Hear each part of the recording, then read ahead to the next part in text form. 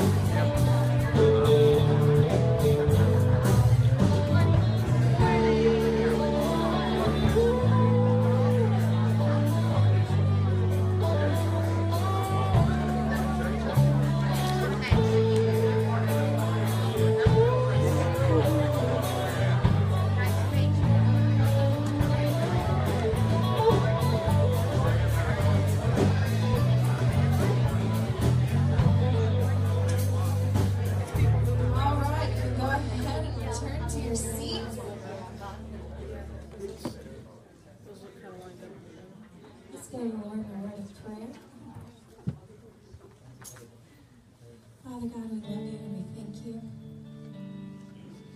Father, thank you for this day, this beautiful day that you've given us, Father, that we can come to a place and worship you. Father God, each person here in this room is gathered here for one reason alone, and that is to worship you. We're here for you. Father, I pray that you'll take any other distraction away.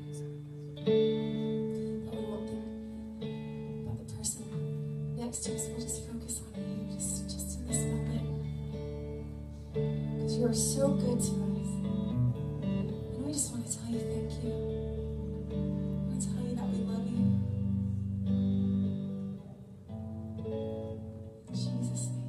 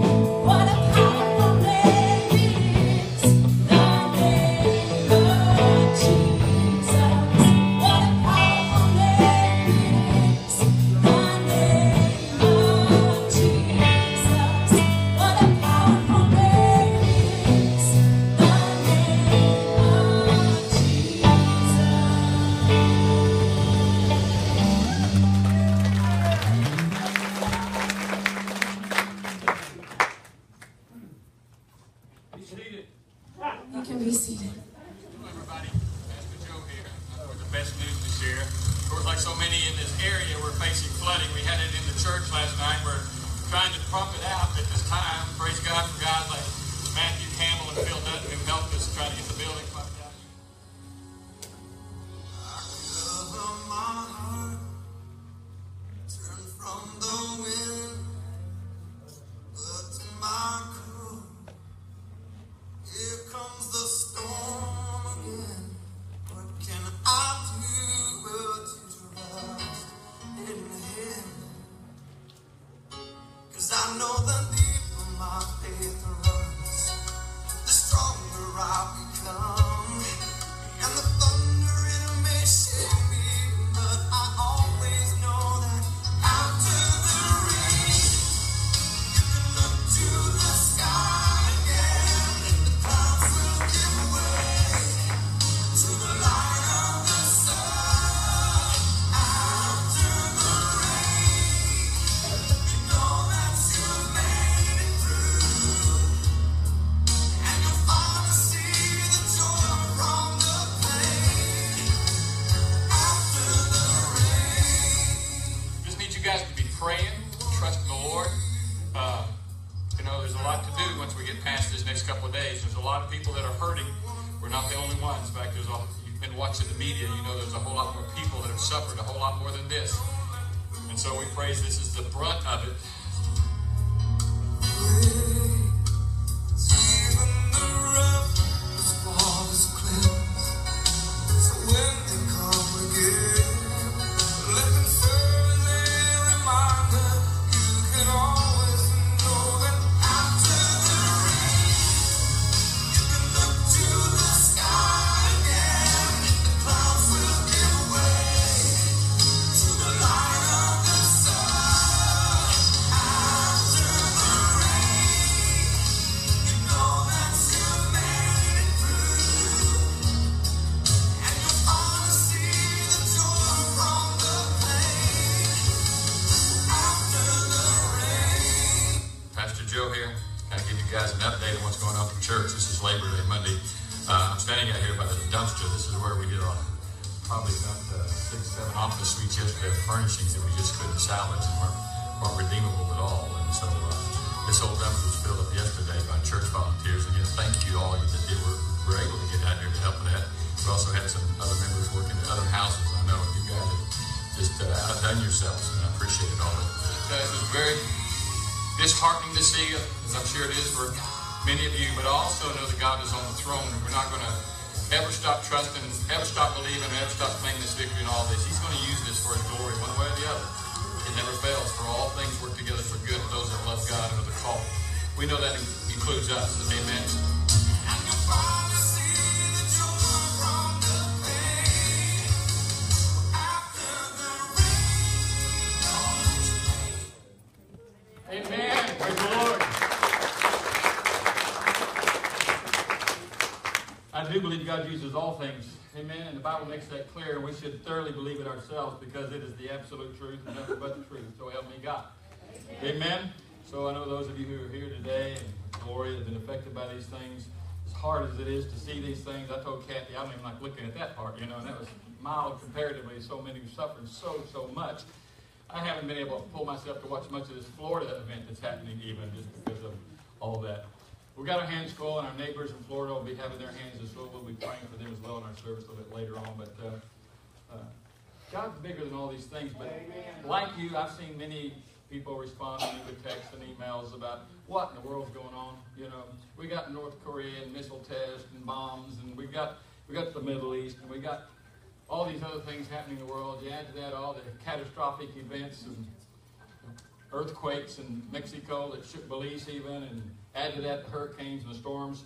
I do believe that God uses the events of this world to speak to people's lives. Big question is, are we listening to hear what the Lord has to say to us? So I just want us to be in a place in our hearts and minds to be attentive to whatever the Lord has to say to us and to His people.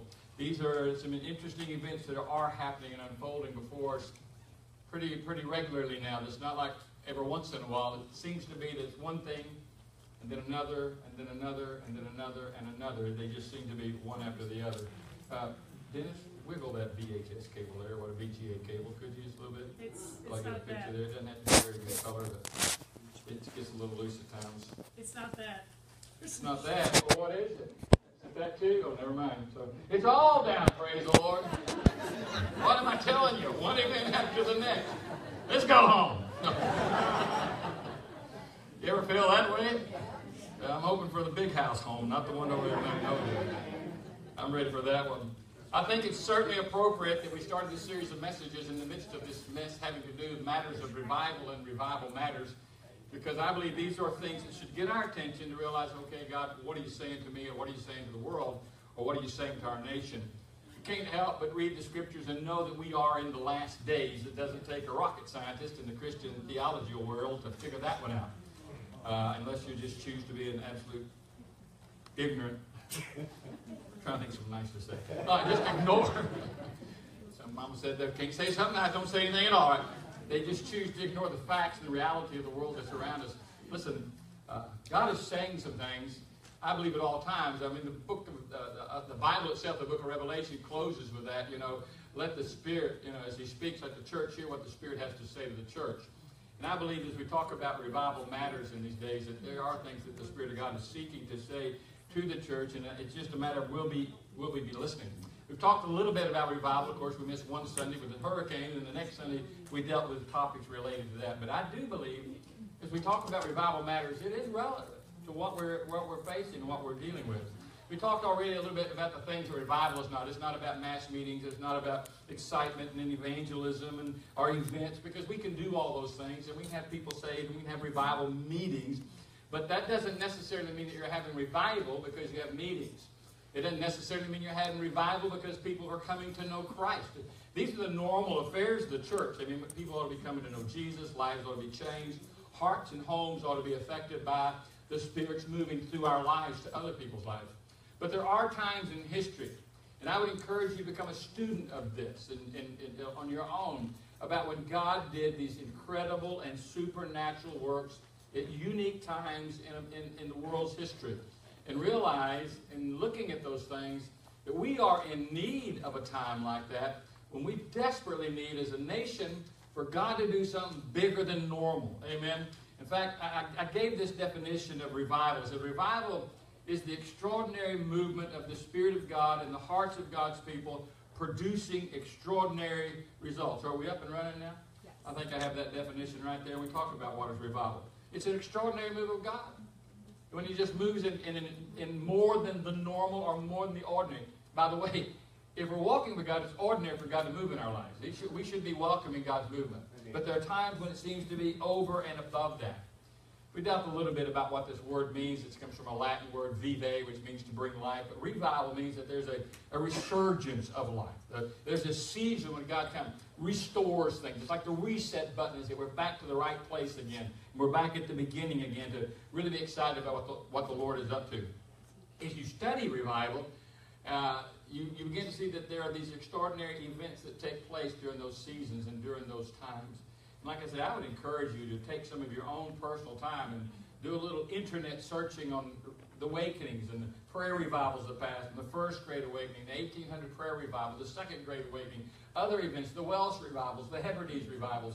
These are times when God just touched a country, a nation, a unique community for a period of time where it was just over and abundant. In fact, I've written down some things here that what I believe revival, when it's marked by these extraordinary things. One, it's marked first and foremost in all of these historical events as a time of extraordinary prayer. When people, and sometimes it's just one or two that begin this process, but it builds supernaturally to where you have this spontaneous time, this protracted weeks or months of praying and seeking God's face.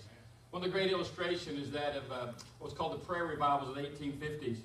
The prayer revival of 1858 specifically. There was a missionary, it was a lay missionary, bivocational guy by the name of Jeremiah Lanphier, who was a lay missionary to the business people. It was his ministry to minister to businessmen in New York in the mid-1800s. It was around 1857 we had a big crush and crisis on Wall Street. And kind of like many people talk about the Wall Street events of the 20s. But we had one that preceded that in the 1850s. Before that had been a tremendous time of economic growth. Just enormous wealth was being made, and Wall Street was going crazy, and all kinds of things were happening. But in 1857, it came crashing at the end of that year to a terrible halt. By October of 1857, many of the banks in America were closing down, especially in New York. Stocks were falling dramatically. People were losing their wealth and their fortune. In November, in the presence of all this crisis, and their government ordered the military, armed troops on the streets of New York in front of Wall Street there, to keep the crowds that were gathering of hungry people, displaced people, distraught workers. They were gathering on Wall Street to break into the bank, the sub-treasury building there, and their goal was to steal the $20 million that was stashed away in the vaults there just to get by and survive. And it didn't happen, but the military protected it from happening. In September that year, also in 1857, is when Jeremiah Lampere, broken and burdened for that New York district, became very concerned about what was going on and decided he was going to start praying. He talked to a local church, a North Reformed Dutch church there, North Dutch Reformed Church, to let him have a second-story room where he could start holding prayer meetings. He began just with himself, and wasn't too long after that, he had about 6 people gathered. They gathered at noon for about 30, 40 minutes each day to just pray. The second week came, and people started noticing and taking interest, and about 20 people came and gathered in that little upper room there and prayed and sought God's face. By October, mid-October, about a month later, then they were having over 100 men meeting daily in that room to pray. And many of those men were lost and became saved through those prayer meetings. Wasn't too long after that, simultaneous prayer meetings began to appear across the state of New York as well as the city. In fact, they said within 6 months' time of beginning that prayer meeting in September, within 6 months, they said over 50,000 people were meeting daily at noon for prayer and to seek God's face for healing of the nation and for healing of the economy. Said one man who traveled from Boston to New York, as he was writing in his journals, he said, as I would go from New York to Boston, it seemed that every town I entered in, thousands were gathering at noon every day in every church for concentrated prayer. God was doing a supernatural thing. And revival is always marked by that kind of commitment to pray and to seek God's face. But it's also marked by tremendous conviction and repentance. That people become aware of their sin. People become aware of God's presence and God's holiness and God's word, and they're unsettled about it. Genuine confession begins to take place as they come under this kind of conviction. Genuine repentance. A testimony follows of people who say, I was wrong and now I'm right. I was lost, but now I'm saved. I was backslidden, but I've gotten right with God. I was lost. Tremendous things of brokenness and events of brokenness begin to happen. Samuel Davies said of the First Great Awakening, which was in mid-1700s, 1730 to 1750, 55, in that range is what they call the First Great Awakening in America. That was followed by, you've heard me speak on the history of our forefathers and the founding of the nation. What led to that, I believe, was the First Great Awakening. These men had a real move of God and began to develop a burden for our nation and for how this nation would be founded and the principles upon which it would be founded upon. It was Samuel Davies who said of the First Great Awakening at this time, he said, suddenly a deep general concern about eternal things spread throughout the country. Sinners startled out of their slumbers, would break off from their sins and vices and begin to cry out, what shall we do to be saved? They said they made it great business of their life to prepare for the world to come. And the gospel seemed almighty and carried all before it. It pierced the very hearts of men with an irresistible power. I've seen thousands of men at once melt down under that grace of God, all eager to hear it's for life and hardly a dry eye to be seen among them. That's when conviction breaks loose. That's when God begins to move. When you have thousands of people getting convicted about their life and about their relationship with God that is so distant, and they get broken, conviction is felt, and repentance follows that conviction. But it's also, if you follow the history of it, it's a time of extraordinary love and extraordinary unity. This massive renewal takes place in these times. And it's renewal of a love for God, one, and two, a love for each other. You begin to develop this new passion for God and for God's people. It brings about an unusual unity among the believers. All ranks and types and denominations of people that truly love Jesus seems to tear down all the denominational walls. Roy Fish, who was a distinguished professor of evangelism at Southwestern Theological Seminary in Fort Worth, writing about these times, he said, undoubtedly, the prayer revival of 1858 did more to cement interdenominational relationships than any other single factor in American church history up to that time. What happened was, when God moved, the Baptists loved the Methodists loved the Presbyterians, there was just tremendous unity among all those who claimed Jesus Christ as their Lord and Savior. Now that leads, prayer which leads to unity and to conviction and into that kind of fellowship, then that leads to what we call an extraordinary worship. Real revival brings about a deep, authentic, genuine, passionate heart of worship. People get focused upon the Lord. One of the great revivals of history was known as the Welsh revivals that swept across the islands of the Welsh Islands. There was a newspaper called the Western Mail. They published this report, and this was written in 1904 when this revival took place. It says there's a remarkable religious revival that is taking place in Lahore. For some days, a young man named Evan Roberts, who was only about 21 years old, a native of this city, has been causing great surprise at the Moriah Chapel. This place has been besieged by dense crowds unable to get in, obtain admission. For such excitement has prevailed that the road on which the chapel is situated has been lined with people from one end to the other. Many who have disbelieved Christianity for years are returning to the fold of their younger days. One night, so great was the enthusiasm invoked by this young evangelist, really by the Holy Spirit, that after his sermon, which lasted 2 hours, the vast congregation remained praying, worshiping, singing until 2:30 in the morning.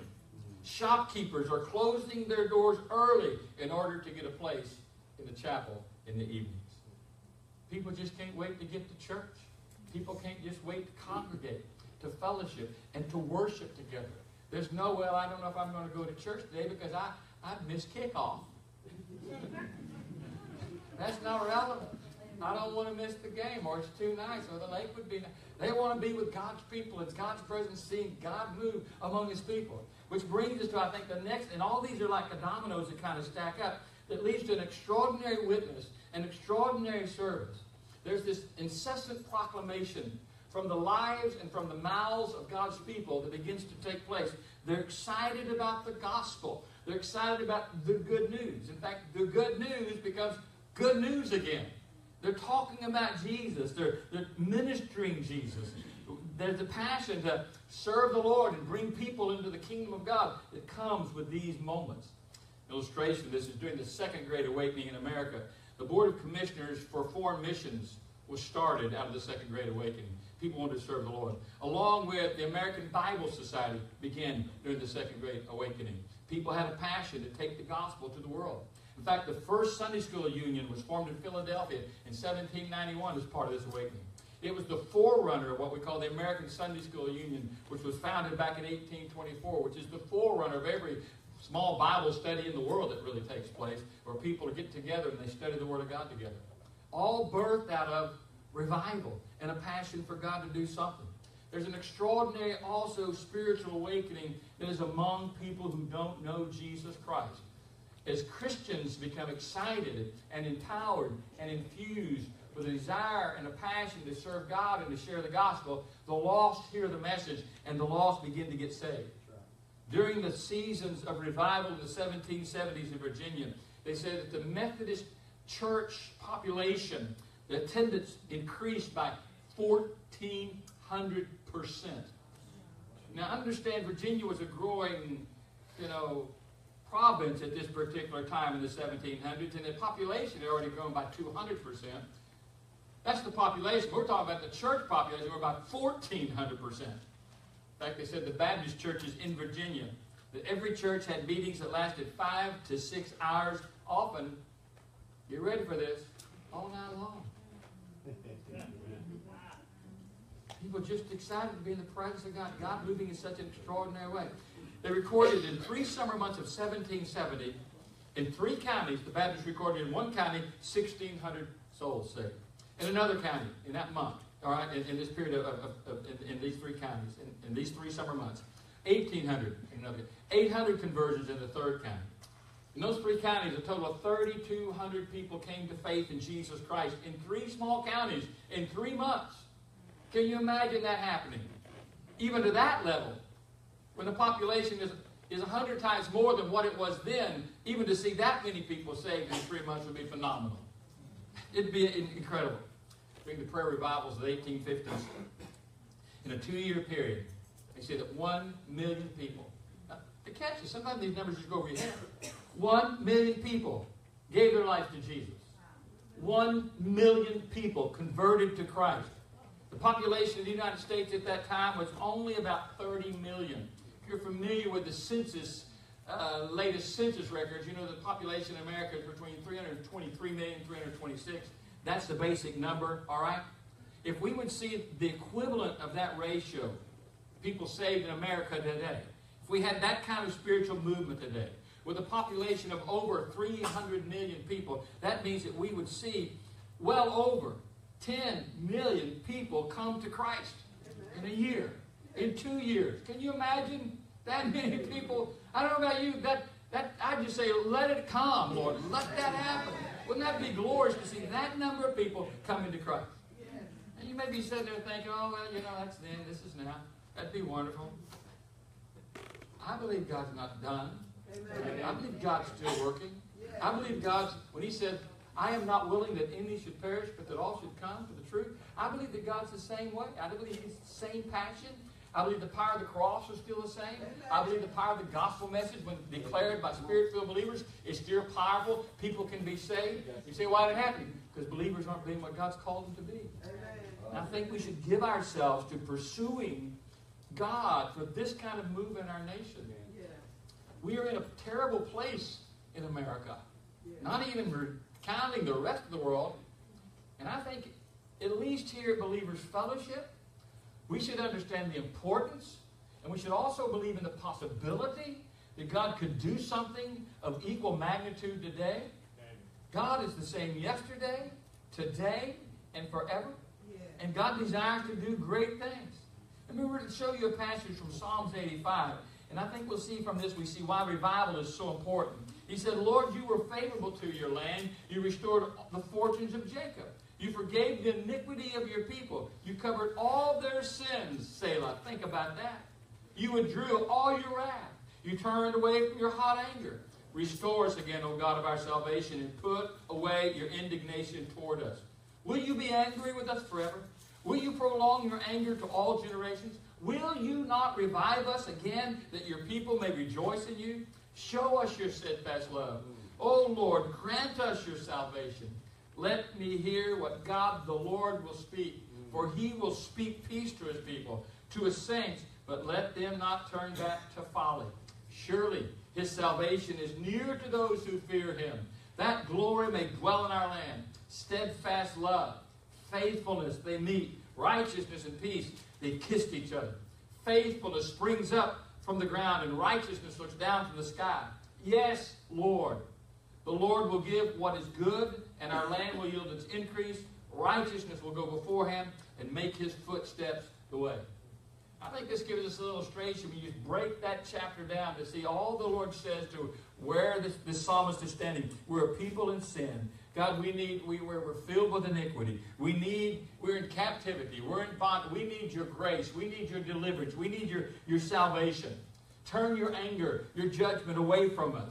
Turn your anger from the folly of men's heart. Let men come back to you. That should be our prayer. This ought to be our passion. And I think it's important. I think it's incredibly important. And let me give you a quick 3 reasons why I think revival is important today. This kind of kicks off more or less the whole study over the next weeks to follow as we talk about revival. I think revival is important because to disregard revival, to just blow it off, is to misunderstand, and I believe, completely miss the ways of God. Just completely miss what God is up to. You read this, you realize the psalmist clearly understood the need that was present in the land for God to do something. He saw all the sin. Now, if you study church history and you study these moments in history when revival took place and when God moved greatly, you will find out that each time that God moved, it was usually in times of terrible, terrible moral corruption and decay and moral indecency within a nation. And it's in those moments, and it comes almost like a course correction. You know, where God says, that's enough. We got to do something here. He's not coming yet. The second coming is delayed, but I'm going to send a manifestation of my presence in such a way there's going to be a great work of God that takes place. Just as David, the psalmist, is making this plea to the Lord, you know, I think we should be the same way. Lord, do the same for us. We know that you're consistent in your ways, that you are for what you've always been for. You are for righteousness. You are for justice. You are for love. You are for repentance. You are for grace. God, then do that in our time. I mean, because look where we are. I mean, the world in general is just, it is in a terrible, I can't even think of the right adjective to describe just how bad the world is, the shape it's in right now. You look at what is happening politically across the world. You see the turmoil. You see the tensions. You're just waiting for somebody, somewhere, to do something terrible with some nuclear device or some dirty bomb and do some terrible, horrible thing. And that will set off a chain of events. It's going to be like anything the world's ever seen before. These are critical times that we're living in. These are days when the church should be praying for peace, like he's praying here for, that God would move. And throughout human history, during these times, those seem to be the moments when morality is decaying, when decency is lost, when spirituality is at its very lowest. There seems to be these extraordinary advances and these extraordinary moves of God. So we, in the midst of all this, instead of just wagging our heads and it's just terrible, I can't believe it. I mean, who ever thought we'd come to where we've come to? I mean, we're living in such a morally decadent culture. People don't get married anymore, they just live together. Not only just live together, you got men with men and women with women. I mean, we're living in a time when people just absolutely ignore every righteous standard that the Word of God has set forth for what is decent and what is right and what is pure. We just ignore it. We're living in an impure culture. You don't have to watch TV but 15 minutes to find that out. 15 seconds to find that out. Drive down the roads, look at the billboards. All around us, we're just surrounded with such ungodly styles and ways of living. It's heartbreaking. So what we should do, I believe, is not say there's no hope, Jesus is coming, it's all over. Well, he is coming. But I do believe we could be praying out like these people of old did, like even the psalmist, God, send a revival. Do something to bring about a greater manifestation of your presence so that more people become aware of your glory than what has been the norm as present. Bring a great harvest. Show your mercy. Show your grace. Show your glory. Jonathan Edwards, one of the great preachers of history, he kind of wrote this on what happens when a revival comes. He said, the work of God is carried on with a greater speed in revival and with swiftness. There are often instances of sudden conversions at such times. So it was in the apostles' days, when there was a time of most extraordinary pouring out of the Spirit that ever was. How quick, how sudden were the conversions of those days. So it is, in some degree, whenever there's an extraordinary pouring out of the Spirit of God, that there's this powerful move of the Spirit of God. I don't want to be guilty of not asking God for that. I don't want to have a heart that becomes cold and indifferent, settled into mediocrity and the status quo. Nor do I believe any of you do. I have the highest aspirations and expectations for each of you that are part of this fellowship to say, I want revival. Our church wants revival. God, do something that we don't want to miss out on you doing something, and we don't want to be the people who you pass by. So if you're going to start a work of restoration, hey, let it start right here. Change me. Change our church. Bring thousands into the kingdom through us, God. Do something glorious with our lives in the days that we live in. God knows we need something supernatural to take place. Revival is important because to disregard it means to perhaps miss the very ways of God moving in time and eternity. Also because without revival, we don't have any hope against the rising tide of humanism, secularism, and godlessness. Atheism. We're living in a culture that has completely ignored God. When you read what the psalmist says, and you look at the description, he kind of lays it out in verses 1. He says, we're people in captivity. God set us free. We're in bondage. Do we not see all the captivity and the bondage around us? Do you not see all the lives that are torn through alcoholism and drug abuse and perversions and sexual addictions? And do you not see all the people whose lives are being destroyed by pursuit of all the wrong things in their lives? And see all the captivity and all the bondage that's in their hearts and their lives and minds? He said in verse 2, he said, Lord, we're filled with sin, and there's iniquity. Yeah. Verses 3 and 5, he said, God, turn your anger. Why would God be angry? You don't think God's angry. God is angry. Yes, he is. God does not approve of the way we live our lives in our nation. This is not God's plan for us. Yes. These are not the principles upon which we founded this nation. We did it upon principles of righteousness and holiness. And when God looks at us, I do not believe that God is smiling and singing praise songs about on our behalf. Amen. I believe that He's upset. All you have to do is turn on the evening news and look at and see the moral and spiritual decay of this nation. I mean, there's a lot of wonderful things that God's doing in our midst in all of this. It's a lot of wonderful things. I've seen even the last days where churches, it seems more than anybody else in this community, that has suffered so much devastation in the state of Texas and Louisiana. How many churches, how many denominations, I mean, groups like the Texas Baptist Men that are going to whole community, Samaritan's Purse, you know. I applaud these groups. They're not getting any attention really much from a secular world, but they're the ones out there who are breaking their backs, and they're the ones out there who are cleaning these homes out, and they're the ones who are undergirding people to help them in their situation. So many of you have done the same thing to help other people. And that's what the church should be doing. But the nation is in a situation that, even though we see these good things happening, boy, we're in a time of spiritual declension in our nation like we've probably never witnessed as we are today. Such a rejection of God like we've never witnessed. Tom Rainier, who may have read his books, I think he's with Lifeway. He also was from the Billy Graham School of Missions and Evangelism. He's part of the Church Growth Strategies for the Southern Baptist Theological Seminary. He did this statistical study several years ago, and he found out these facts. So just think from the year you were born, and you can apply these to where you're at in your culture. But he said, if everybody that was born before 1951, I want to ask you to raise your hand.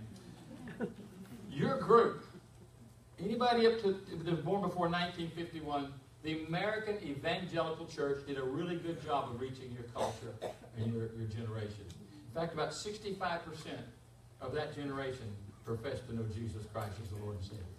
That's phenomenal, is it not? But let's look from 1951. That was my year of birth. If you're trying to do the math, it means I'm old as dirt. Right? From 1951 to 1964, those next 15 or so, 14 or so years, the church reached 35% of that group. Of those born between 1964, some of you, to 1977, you fall in that category? The church reached 15%. You see the difference? All right. Buckle your seatbelt. At the current rate of evangelism, those born between 1976 to 1994, what we call those, that would be the Generation X. Generation. We got about 4% of that generation. This next generation, well, if you follow that math there, you can see not much. In fact, let me give you the way that breaks down. And this, it broke my heart first time I read this. That 96% of your children and your grandchildren and their friends and their colleagues, 96% of them will go into eternity without God. 96% or more. Do we need revival? Yes. Do we need revival on a massive national scale? Yes, we do. Now again, I thank God for the work that happens, that people are getting saved and people are coming to know Christ. But God's method, when He wants to make this course correction that we talked about, is to do an extraordinary move. That Samuel Davies, who I mentioned a while ago about the 1800s, who quoted those. He was, by the way, a preacher and an early president of Princeton University, back when it had a little more evangelical feel to it. Said, these are eras, E-R-A-S, times, when only large outpouring of the Spirit of God can produce a general public reformation. This is one of those times. We need an extraordinary move of God. And we should be asking for that in our lives and for our church. Why is it so important? The third, I said, very easy would be this. because times of revival are the greatest means of God being glorified and His glory being displayed. In verse 9 he says, so that your glory may dwell in our land. So the presence of God can be seen and can be testified to and be witnessed. Many people, in reading historical events of great revivals, always describe it as a time and a season where God's presence just seems so obvious. It's manifest and it's real, all right? And there are times in every one of our life, and I think you kind of understand what that means. You know, it's just real. You just wake up and just sense God, all right? And I believe we're in one of those times in our culture where we need to come back to that for the sake of our children, for the sake of our grandchildren, our great-grandchildren, that we have this kind of move of God, where this unusual measure of God's presence is just seen and felt and obvious. Amen. His glory, he said, would be revealed. Yeah. That God can only do that. Yeah. But I believe that God will do it. There's a book written called The Hope at Hand by David Bryant. He made this statement in talking about the presence of God. And he said, you know, and I'll read it. There are 3 levels of awareness of the presence of God. The first is a general or a universal sense of presence. He said that we're aware that God's everywhere and He's present all the time, and we're never far from Him, nor is He from us. Most people who come to Christ have that general presence and the sense of presence of God that He's talking about, is, you know, this universal sense. He said, but the second sense is more specific. He says it's a cultivated nearness based on God's promises. An example would be the presence of God sensed when believers gather or when we call on Him. His presence is felt in a very personal way. Now, I like the word he used there for a cultivated presence of God. And I think that's that we are this author Pink put it this way, a theologian. He said, it's when we learn to practice the presence of God. And we do that by becoming more familiar with His promises and by more familiar with His Word. And the more that we're in the Word of God and the more we're spending time with God, then we're cultivating that prayer. He's there. It's universal. He's omniscient and omnipresent, right? He's everywhere. But that we're cultivating ourselves to be aware of God's presence. But then he said this other says, but there's something different that we're talking about when it comes to revival. The manifest presence of God in revival is when He suddenly breaks onto our world in special times of glory, in special times of grace, when the church explodes in power, in conviction, and obedience. This manifest presence, when there's glory in the church, brings with it revival which transforms nations in powerful reformation and sweeps thousands into the kingdom of God. This is the sustained and the unusual presence of God which we seek. And which we seek. That God, we just see Your glory revealed in the world around us. That should be our heart's cry. And I ask you today, I don't know about you, but when I hear these stories of great moves of God and great awakenings, and I could go through a long list about these great incidences and events when people are in the presence of God, about people wake up in the middle of the night and fall on their knees just aware of their sin. I need to get right with God. Nobody's necessarily in that moment preaching to them. It's everything they've heard in the past becomes now aware to them, and they're convicted by it. And people just start getting saved on every hand. God, that stirs up a passion in me. That stirs up a hunger in me. That stirs up a desire. I want to see God do that today. I want to see God do that in the life of my children, the life of my grandchildren. I want them to see that. Yes. And I've been blessed in my life to be a part of some what I would call some great moves of the Spirit of God. Yes. But I think that those were a little temporary, a little season, a little moment. I think we saw something like that with the Jesus movement in the 70s. But I think we need something far greater and more enduring than that, where we have the sovereign work of God in His sovereign mercy and grace pour out in His presence in such a real way. So how do we do that? Well, that is God's work. You can't reproduce that. The Lord knows if you could, I'd have done it. Amen. You would have too, right? You can't just make that happen. But catch what the psalmist is doing in Psalms 85. He understands that the source of that is that sovereign God. And he's asking and beseeching and calling out. That's what we should be doing. God, send a great revival. Send a great revival. Let me just give you just a couple of things to see what we've talked about, what we're praying for. It's like in verse 1 through 3, he says, Lord, grant us restoration as in times past. Lord, you've done it before, do it again. We know you can. History's recorded it on many occasions. Do it again. We pray like that. We pray what he says in verse 7. God, grant us joy.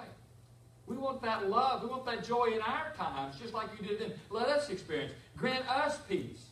Let us see your manifest presence in our time. That's what he's praying, verses 8 and 9. Verse 10 through 13, he's talking about the harmony, the unity, and the brotherhood, and the fellowship among the people of God that just causes this whole thing to even explode even more. That's what we pray for. And that's what and I would encourage you to look even in your quiet time this week. Go back to Psalms 85 a couple of times. Read it again. Make a prayer of it in your own life. And as you do, I think there are some obvious steps we should take. One would be this. I think ask God to take away your fear of revival. Say, what do you mean? I think a lot of people are just afraid of revival. Yeah? I think people are just scared of revival. They're afraid of, well, if I pray, Lord, I surrender all, what's God going to do? God might call me to be a missionary to underground church in China. God forbid. Or go off to some cannibal land. They'll send me to the cannibals and they'll eat me. That's what's going to happen. I mean, I know there's times in my life when I've said, Lord, I surrender all. And Satan's, he's an artist, isn't he? He knows how to draw these wonderful, elaborate pictures in your mind of horrible things. Lord, I give you all, and all of a sudden you see in your mind a picture of your wife going by in a casket. Lord, I didn't mean that. Why do we think like that? Well, you know where that comes from. That comes from hell itself. The devil's a liar. God said he might have life and that life in abundance. Sometimes we act like God's trying to kill us or ruin our lives. He's trying to bring us life. We're already dead. Amen. So God, don't be afraid. God, I don't want any fear in my life. When I ask you, Lord, to take charge, Lord, help me to understand what that really means. That's not a bad thing. That's a good thing. Then say, Lord, I want to become a student of revival. I want to read your word and see what you say in your word. I want to see how you work and how you move and what you've done in times past. I mean, just take these next weeks as we're talking about revival and just commit yourself to praying this way and seeking God's word in this way and seeking God's ways in your life.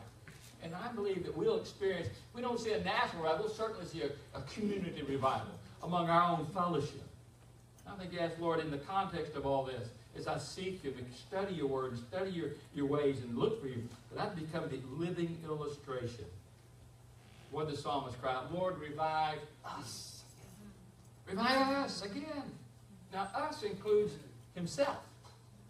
So when we pray us, it includes us. So I think the first place God desires to do reviving work is always in our heart and in my home and in my marriage and in my relationships and then in my church and in my community. So Lord, let people see that I'm filled with oil of gladness, that my life is vibrant, that there's something to be desired about what I'm doing, what I've got. I don't know what it is you got, but that's what I want. That's the idea. And I become, at that point, Lord, make me an instrument of revival. Now, I want to be an instrument of revival now. I don't want to be a hindrance, obviously. I don't want to be in the way, and I don't want to impede the progress of the Holy Spirit on any level in my life, in my home, my church. But right now, who knows what God will do? Who knows? And if all he does in the midst of your pursuit of revival is send you a personal revival, that's well worth every aspect. I know that, I need revival. And there's probably never times that I'm not needing revival on some level. But I want a revival. I want a revival in our fellowship. And I believe it's in times like this that we can experience God even in greater measures. We can see God move in such supernatural and I believe almost alarming ways. But I asked the question this morning, I've shared with you my heart and my interest. How interested are you? What do you want God to do in an extraordinary way in your life? What do you want God to do in manifesting his presence where you're at? Using you as an instrument of revival where you are. In your home. In your church. On your street. In your neighborhood. Just begin to pray. Lord, stir it up in my heart. Give me a passion. Deliver me from status quo. I just don't want to be nominal in my walk with God. I want the phenomenal. Amen. I want the extraordinary. But it requires humility, repentance, brokenness, even in our own lives. Brokenness doesn't have to come to the degree that most people think it comes. Only it usually comes because we don't get broken. God has to break us. Much easier just let the brokenness start with your own heart. So you don't have to come to that place. I Can we seek God's face for revival? I'd ask you to stand with me this morning. I'd ask you to open your heart and mind to the Lord about these matters of revival in your own life. You know that you have a willingness for the Holy Spirit to come and do a work within you. I know we don't have a lot of room at this altar, but I hope we just pack it out this morning if an individual says, I want God to do something in me. If you're here today and that's your heart, then I would encourage you, I'm talking to believers, people who do know Jesus personally as Lord and Savior, for you to say, Lord, here am I. Show me what's wrong. Maybe you already know. You probably already have. That's what God works in our life. And it's usually never a guessing game. Lord, here's this thing in my life. Wash me. Can it make me the instrument of your revival? Can you pray something like that today? Lord, I want to start pursuing you, your presence in my life in a real way. I'm hungry for a deeper work of your Holy Spirit in my life. If you want to come and find a place somewhere to kneel around here or on the edges or on the sides over there, just come right now and find a place to pray. And if the altar gets too full, then just kneel right there where you're at. Just, you know, if you can't kneel, then just have a seat right there where you're at and ask God to start doing the work in your life. But there's no reason why that work doesn't begin today and begin this morning in all of our lives. Let's be humble before our Heavenly Father. Let's realize that His presence is here in this room, that He's invading every thought and mind, a part of our life. He knows everything that's going on, everything we're dealing with, and everything we're really interested in. Let's make our interest Him now. Just between you and your Father, Lord, let it be human being. Do a work in my life. Do a work in my heart. Do a work here. If there's some other need, you want someone to pray with you, and here in the altar. If they're here to pray with you, pray for you, why don't you come? Maybe you need to give your life to Jesus. I had one lady who came to me today, probably in her mid-40s, who came broken in the service, at the first service, said, listen, I don't know God. I don't want to go into eternity without God in my life. I need to give my heart to Christ. She gave her life. That be described to you today. Why don't you come? Let me pray with you. Rejoice in a new life that begins today because you're making a decision. It'll never happen. None of this ever happens until you make choices. You got to make a choice. Make the right choice. Would you come be obedient to the Lord today? Let's just worship the Lord. Let's sing and pray.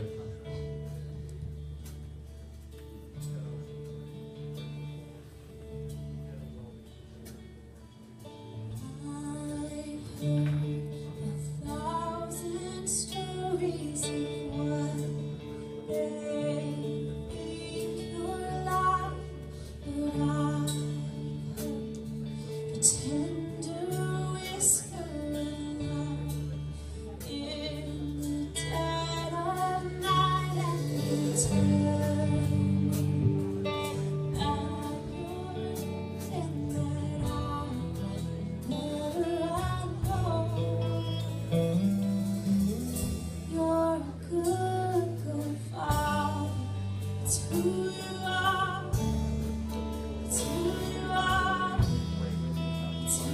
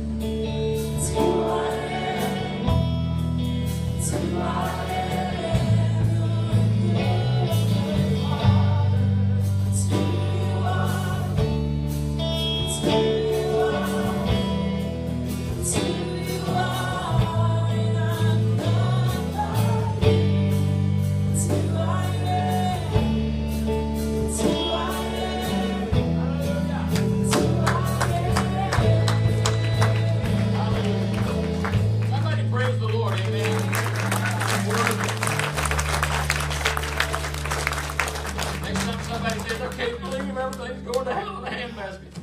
Just saying God is good all the time. Amen. We're going to use it as a platform for witnessing.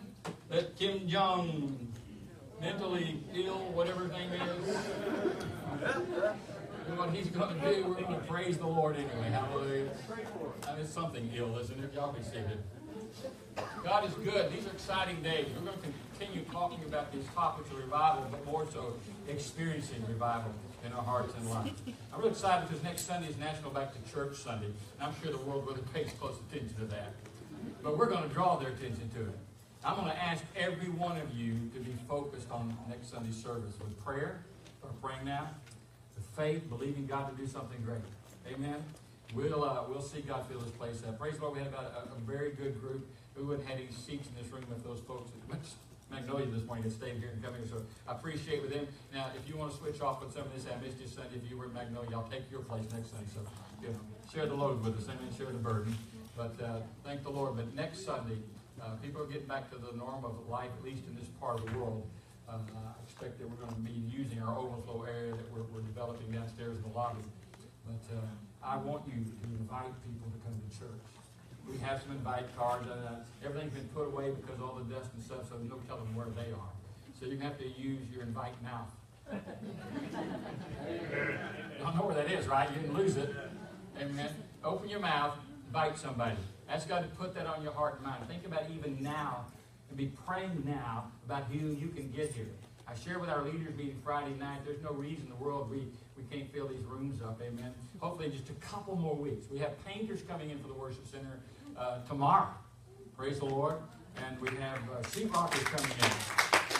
And the good thing about the worship center is we took off the sheetrock off the backside where all the offices and all the other rooms are. So we can get in there sooner than later in the building. So hopefully 2 more Sundays at most we'll be out of that. The painters are coming in. The carpets, praise the Lord, is we thought with that large an order that we would have to mill it. And we called them and said they wanted to know what we were looking at, what we needed. We told them, and they said, you know, that's only the few things we have left in stock.